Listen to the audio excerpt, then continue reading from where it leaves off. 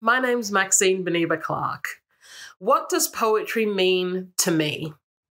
When you think about it, it's a miracle that humans have actually learnt to communicate with each other and to actually be able to tell each other exactly how we feel through a series of sounds and rhythms that we think of as words. You know, that I'm speaking to you now and you know exactly what I'm saying and trying to communicate to you. And poetry to me is the purest and most concentrated form of the wonder that is language, you know, whatever language you speak.